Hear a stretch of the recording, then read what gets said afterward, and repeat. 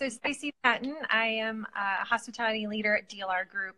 I lead our hospitality interior staff primarily for kind of three offices, Kansas City, Chicago, and Minneapolis. And DLR Group is a national, actually global firm. And we do a lot of different sectors, work in a lot of different areas, but I focus on hospitality. So amazing. So obviously, Staci, the world has shifted quite a bit in the last couple of weeks. How's the shift of like everything going on happening? Like, how's it going for the firm? And like, what are you kind of seeing from the hospitality side? Because obviously the hospitality world especially is taking a hit right now. So tell us from your perspective what you're seeing. Yeah, it's been tough. I think that for some of us, hospitality feels like it's really just kind of hit a brick wall. And I think it's really happened pretty rapidly, like literally within the last 2 to 3 weeks. Yeah, that's the crazy part. Yeah, and I'm a little blasted out with that light, but there you go. I know it's hard to find the right angles too. Yeah, there you go. That's better. That's better. A little bit more. I call it an angel glow, Staci. You had an angel glow going. But it's been very challenging. I think it's literally kind of felt like a emotional roller coaster because the first onset, I think we were all really optimistic, like, hey, this is not necessarily going to affect maybe us too much. And then rapidly over the last couple of weeks, it has been very difficult. I think we've been getting calls pretty daily and talking to our clients and understanding where they're coming from. And so their calls have adjusted our ability to project work and understand what work is going to remain and move forward. So yeah, it's been crazy. I mean, it's been wild, and I don't know how else to take it other than day by day. I mean, I know you're talking with a lot of great people in the industry, and I'm sure they're all feeling the same. I feel like everyone, feels the same. I feel like it's been interesting to hear what sectors are doing better than others. And, it's kind of case by case, though, because we did hear of a firm, I won't say which firm or what city, but one firm actually got a new hotel project this week because they said no one's in the hotels. So they're like able to renovate and do a lot of things they wouldn't have been able to otherwise. Right. Obviously, you have to have the capital to happen. But that's why I was curious to talk to you in general, as a general overview. Have you felt like a lot of your projects are on hold, or are they moving forward? I know it's case by case, but any insight for the hospitality field? Yeah, I do think you're right. I mean, we're quickly becoming very similar to a lot of our partners in the industry, where I would say for us it's about half. Okay. Maybe even a little bit more, like 60%. We're still moving forward. Okay. The other is really pausing or maybe just shifting out a couple months. But it is very intriguing. I think and listen, I'm not like a financial expert. Me neither. Don't ask me any specific questions. I'll be like, what? Yeah, my boss knows I hate spreadsheets and all that stuff.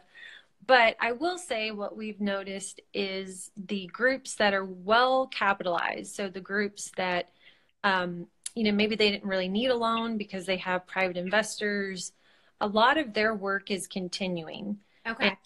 And that's actually really kind of the cool thing that comes out of this is if you are well capitalized, you're able to weather the storm.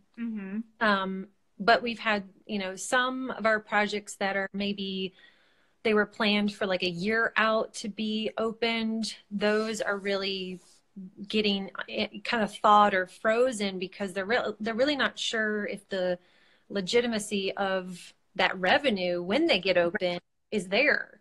Right. And so it's kind of making them rethink if they should continue with the project, and especially if it's kind of like you're about to finish construction documents. It's not really been permitted yet. It's, there's no shovels in the ground. I think that is giving a lot of owners some hesitancy to move those along. So it kind of depends where you're at in the phase of design then, really? I think it does. Okay. We've got another project that's full blown under renovation, and they're about to finish in a couple weeks. And, you know, for them, they have to get it done. But unfortunately, there likely won't be anyone staying in the hotel, but they're staying on task. They're going to get it done. And then we have some other projects that are 2 years out that those owners are not phased at all. Right. You know, they're like, it's so long anyway. So that's kind of nice. Yeah. And so, I mean, fortunately for us, we've, through our business development, been able to capture a lot of great clients on a variety of different angles, whether they're big national groups or smaller groups. So we have a lot of diversity in our client base that is helping us right now. And That's really nice. Goes out to some that maybe don't have quite the diversity in client base, because I do see that the smaller groups, the smaller boutique groups, or developers who are doing things on a smaller scale have really had to just stop. Yeah, that's the hard part. So you were in the industry 2008 to 2012, right? Yeah. You know what's really funny? It's like I graduated 2009, but some of our next geners, they weren't even like, they weren't even out of school yet. They hadn't gone through this like we did. What kind of differences are you seeing compared to 2008 to 2012 in the industry to now? I'm seeing a ton of differences already. I know it's only been like 3 weeks or whatever, but I'm seeing a lot of differences. Are you seeing any really positive, good differences between then and now? Yeah, it was funny. I was thinking about the last time you and I chatted, and I was telling you about my story. Yeah. 2008. And I was like, this is so weird that we're talking again. It's not our fault. Knock on wood, not our fault. So I would say I'm trying to find the positive right now. Yeah. But, you know, my colleague this morning was even saying that, you know, in 2008, 2009, 2010, it was such a slow trickle, and it was devastating, don't get me wrong, but it was a slower time period, and this virus is just like, bam, like it is hitting hard, and you almost, like, you're literally making decisions day by day. Totally, 100%.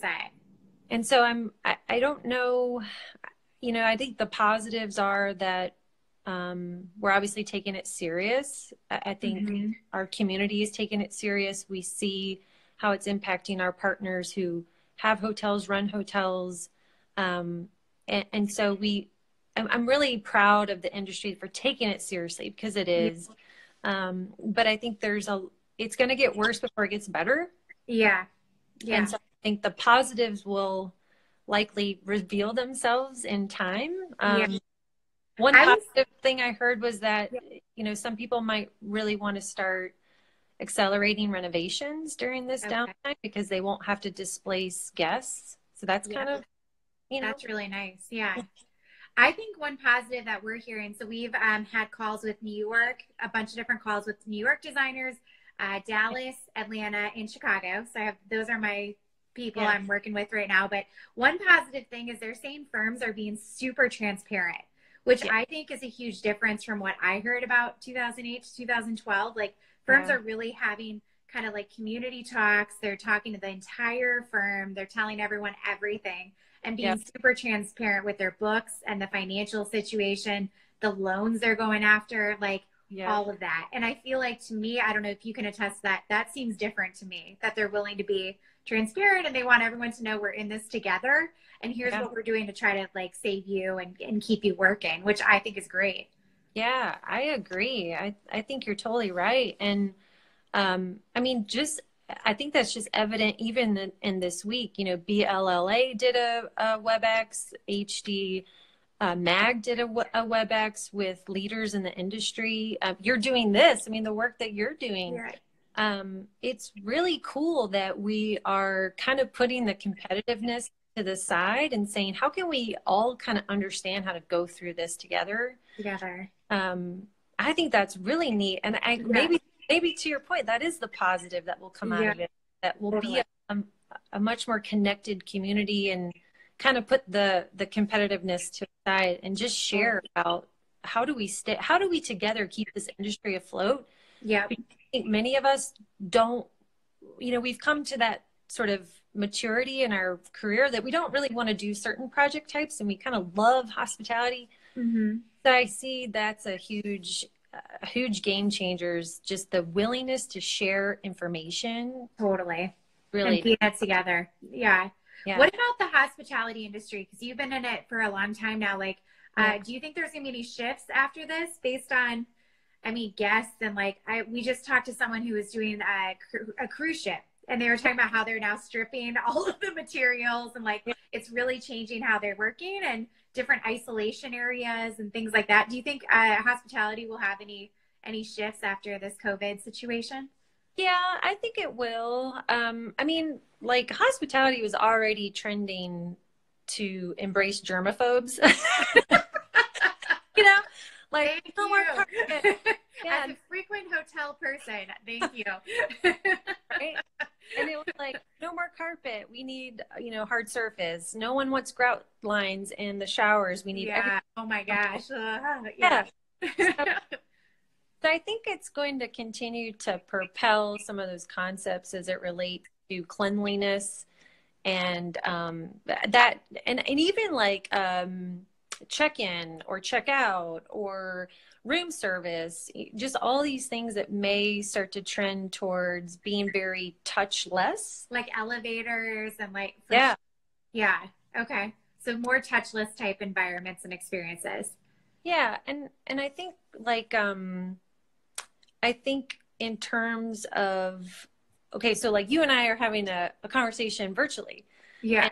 And maybe there's some aspect of this that will translate into how you engage with your guests before they even arrive to the hotel. Hmm. That could be very interesting to maybe do a quick, you know, interview with your guests so that when they arrive, like everything that they would want personalized to them is there. Maybe that would be kind of a cool thing. That's cool. But I do see for the hospitality industry who loves to travel and we love to meet, you know, I've done 2 charrettes with Marriott in just the last 2 weeks. And Okay. it was 3-hour phone calls, but we did it. We made it through and we didn't need to travel. Okay. And it was fine. And did you feel like the Yeah. experience was pretty similar? It was like, it made it work. You know, I mean, of course, as designers, like we love to touch materials and like feed off of people's energy in the room. So that was something that I wish could have happened. Yeah. But overall, we still met the objectives of what we needed. We, you know, photographed. We did what we could given the circumstances, Mm-hmm. and I think I could see that becoming more frequent as we come back to allow when you really need to travel, you can travel. But Yeah. if it's not epically necessary, then you know let's do a WebEx and Yeah. kind of benefit Save from. the resources. I love that. Okay. All right, Staci. So at the end here, what is something weird that you've been doing during quarantine? Oh, weird.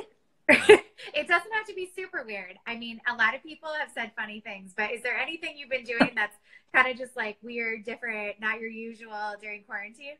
Because you're quarantining. Where are you quarantining? In Chicago? Yeah, so I'm not in Chicago. I'm planted in Minneapolis with my daughter and her school Okay. and everything. The weird Are you guys thing, downtown Minneapolis or are you in one of the suburbs? Downtown. yeah, Okay. yeah, we're downtown. So our office has been pretty empty really for several weeks because everybody decided to work from home. But Yeah. I don't know. I maybe not weird, but you know, just I think playing with my daughter. There's so much of this that's helping me reconnect back to my daughter, and you know, so I don't know if I call that weird. I mean, it's definitely weird to be in your PJs on a Zoom. You're like dressed up. I mean, that's weird. 100%, 100%. But you know what though? Like, I think a lot of parents who travel frequently for work have said that that's one of their silver linings is like adjusting to, but also having that extra time that you wouldn't have had otherwise because you'd be traveling. So that's kind of cool. I love it. Have you done any like forts or like puzzles or anything? Yes. So, so my daughter Olivia kind of hates puzzles, and I think it's because it requires patience. Yeah. Yeah. But no, I mean like daily there's a fort, and of course I got to clean it up with her. It's really been nice to, I actually have been really enjoying just not the crazy pace. You know, I'm not Yeah. on airplanes, I'm not in cabs, I'm not in, you know, running here, running there. And I have in fact felt quite more well. Yeah. There you So, go. so, you know, there are some good things that are coming from this, and I think just stretching and you know, doing much more yoga during the day, even if Yeah. it's like minutes of stretching. So Makes a difference. I'm telling very you. fun My too. body's feeling better from not traveling too, actually. It's like been helping. When people can travel again, as a hospitality expert, Staci, where's like Mhm. one of your favorite places that you recommend people travel? That's how we'll kind of end. Oh, so I have a great answer for this. Maybe not everyone's answer, but I feel like this experience is probably going to bring back a love for domestic travel Yep. for Um, I think the you know, accessibility to global travel and rates and just sort of affluence, everyone's career has allowed them to maybe obtain that. I see a big upswing for just domestic locations and Okay. like new places to go. Like, have you ever thought about going to Chattanooga or, Yeah. you know, like Kierland or, you know, some places in sort of near urban markets that you're kind of like, hey, let's check this out.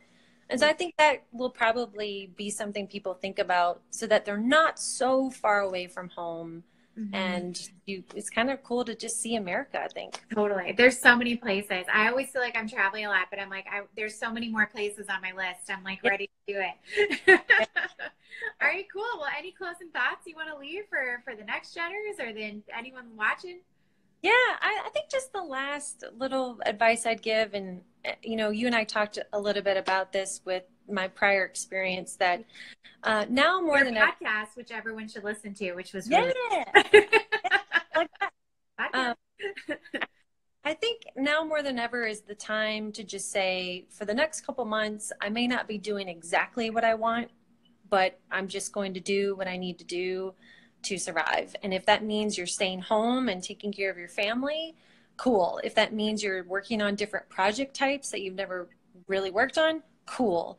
It's really a time to just be very open-minded and kind of just take it as it comes because none of us have a crystal ball. So Nope. just go with it. 100% agree. All right, one day at a time, Staci. We got this. All We right. can do Do it.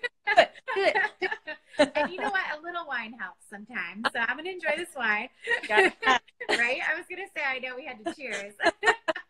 Cheers, All girl. right, we made it. All right, I'll talk to you soon, Staci. Thanks for Yeah. joining us. Yeah. Appreciate it. Talk to you later. Thank you. Talk to you later. Bye.